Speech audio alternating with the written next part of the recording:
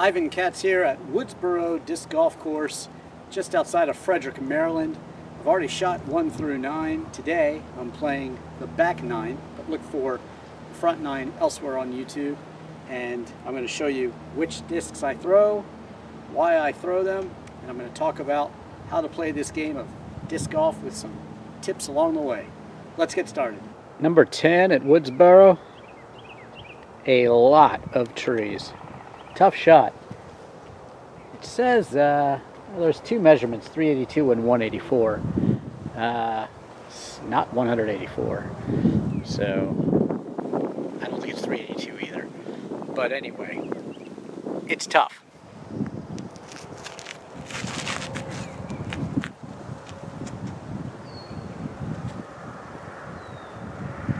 Well, I'm trying to use some discs I don't throw too frequently. This is the Westside Discs Hatchet 9, 6, -2, and 2. And it was an okay shot. So 9 is the speed of the disc. That means this one is a fairway control driver. And 6 is the glide. That means the wind is going to carry this one. The higher that number, the more glide it has, hence glide. -2 is the turn, and that is the stability of the disc. When I throw forehand flick like this with hyzer, that means it should turn over a little bit. That disc is not broken in, so it has less drastic characteristics. As you hit trees and play with these discs, they tend to basically get more understable, which means they'll flip a little easier. When you buy a disc that you can't get to turn over, if you're throwing right hand, backhand, and you can't get the disc to come up, then it's probably too fast for you, but you also might want to keep throwing it. If you like the way it flies, then you might want to keep throwing it because it will get more stable or understable, as the case may be, as you play with the disc. The last number, 2, is the fade, and for a forehand flick, the discs are going to fade off this way, and for a right hand backhand, the discs are going to turn over and then fade back this way. So there you go. If it has a 0 fade, like a putter, then it's designed to go very straight. And you can vary the amount of hyzer or anhyzer if you throw it this way. This is anhyzer for a flick, and this is anhyzer for a right hand backhand. If you're doing a dog leg right, for a right hand backhand, you want anhyzer. And then if you're doing a dog leg right for the forehand flick, and you want hyzer, lots of hyzer. Okay, let's see if I can make this putt. It's a difficult one.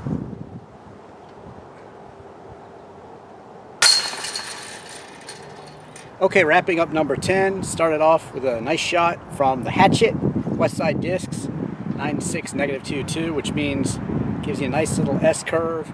Not very broken in yet. It'll break in more and get more understable, more flippy as time goes by, but I like the disc. Just added it to my bag, trying out something new, and left me in the fairway, but unfortunately probably circle 2 at best, maybe just outside.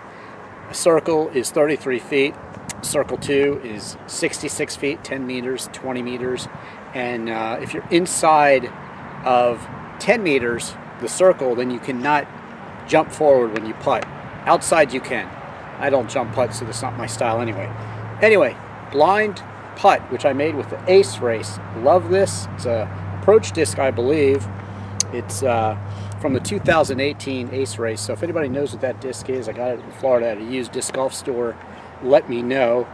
Love this disc and love the way it gives me great approaches and sometimes great birdies like that one as well. I can even flick it right at the target, and it's very straight, maybe a little turn, but a great disc. And so there you go. It was a blind putt, so that means you need to get a frame of reference, maybe know where it is. The tree was too big blocking it, so know where you're going and just visualize the disc going in. Pretty tough. You definitely want to be able to see the basket when you putt, so keep that in mind when you're doing approach shots and things like that. But I was able to pull out that birdie there, and on to the next one. Number 11, not very far, but uphill, and heck of a lot of trees. There's basically a fairway here and a fairway here. Interesting.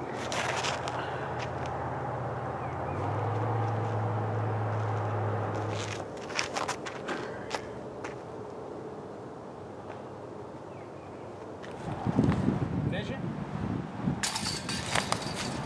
Frank SS. All right, well, that was fun. I exploited both gaps to show you that you can do anything with these discs if you want to. They're both pretty stable, meaning for me, they turn just a little bit. So I would call them both slightly understable. And I can vary that by the amount of hyzer that I use.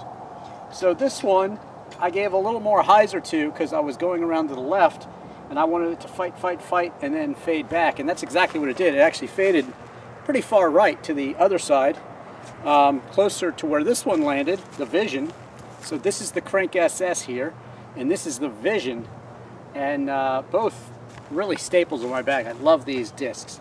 But with hyzer or anhyzer, you can get these discs to do anything you want them to do. And I wanted to show you that on number 2.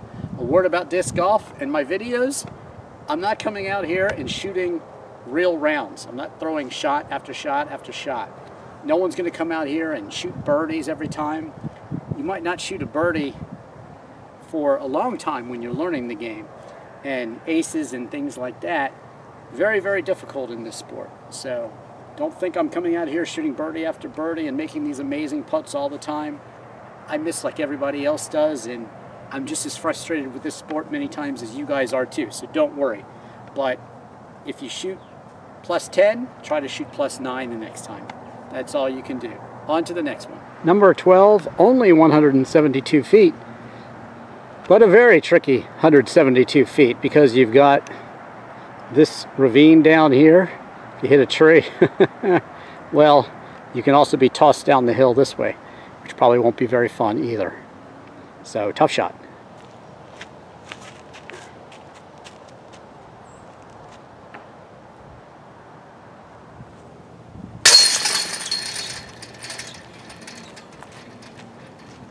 Okay, so that was a Judge, the putter.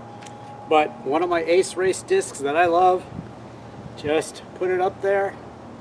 Got a little bit more stable up there, gave me a little extra height, a little lift to get me over this log here. Make sure you want to clear that or else you're down in the ravine.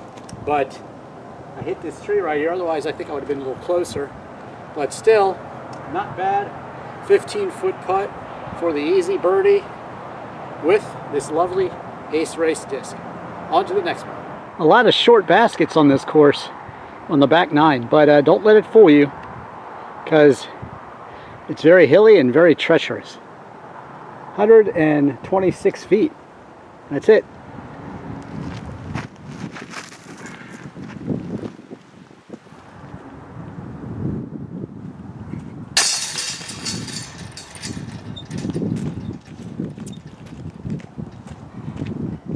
Okay, AVR putter there, along with the Buzz, got me the birdie, and the Buzz tends to stay its course. In other words, if I throw it with hyzer, it usually stays. I can get it to dog leg right. I kind of threw that one with a bit of hyzer to get it to stay on the hill and then fade, which it did, faded down the hill, but still close enough to the basket for the easy birdie.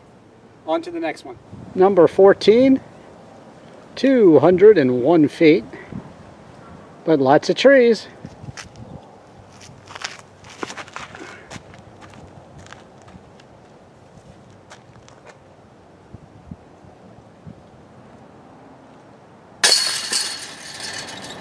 Okay, once again, the Ace Race.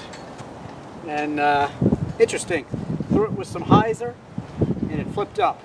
That's what's called a hyzer flip. Throw it with some hyzer, it flips up and just stays straight. And this one corrected a little bit, got me around the trees, down the fairway, and just a hair past the basket for the easy putt with the Judge. On to the next one. Number 15, just shy of 200 feet, and really this is the way to go, I think, because this pine tree and all that stuff is sort of blocking the left side. And for the forehand flick, the natural tendency is for the disc to curve off that way, so it's tough.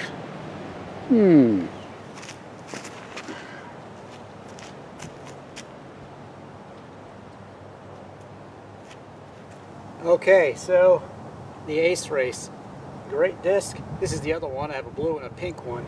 Anyway, hyzer flip, and then kept on going straight at the target with very little fade.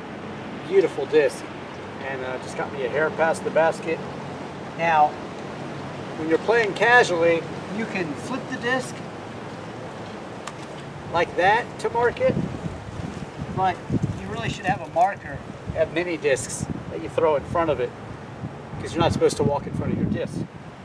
You're supposed to basically have a piece of notebook paper behind this, and your foot has to be in here, basically, behind the disc. So that's how you mark your shot. And in this case, I'm so close to dropping, and it's a casual round, I'm just going to pick this up and drop it on in. On to the next one. Number 16, it says it's 311 feet. I don't think so. But there's a red tee up here and blue, and then there's green back there. So 3 tees at this course, really nice, and lots of trees, challenging, fun, and apologies if I'm not getting these right. I'm throwing to the wrong basket or something, but looks right to me. Okay, here we go.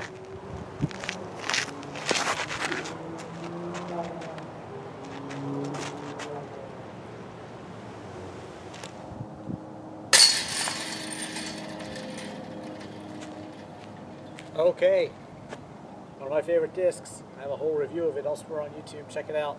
Crank SS. Just fights with a little fade at the end. Great disc for me, and got me right here for the easy birdie. On to the next one. 17, short and downhill. I think under 150 feet, plus downhill. So you really got to watch your speed and just pick something that you really can control and try to park it.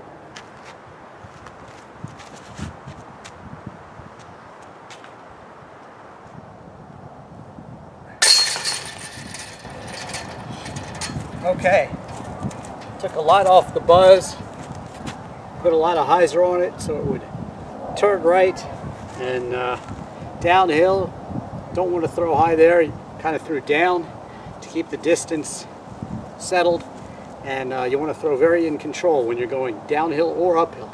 If you're throwing uphill, make sure you throw high enough, and in this case downhill, make sure you throw low enough. Another tip, write your name on the disc, your phone number, and that way you'll get one back if you lose it. If you can't find a disc and it's one of your favorites, make sure you join that local Facebook group and post there, because that's a good way to get a disc back. On to the next one. Number 18, a lot of trees in the way. I'm going to play it from the blue tee. It's supposed to be 229 feet.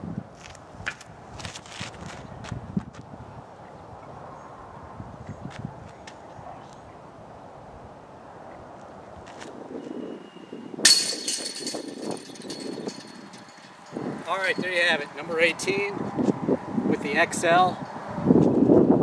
Beautiful hyzer flip disc. Just nice and straight after the hyzer flip. Got me the distance with a little fade to the right for the easy birdie. Thanks for watching this round of disc golf at Woodsboro. The back 9, look for the front 9 elsewhere. I do have a Patreon account if you'd like to support me and these videos. If you like them, that would be great. Follow the link.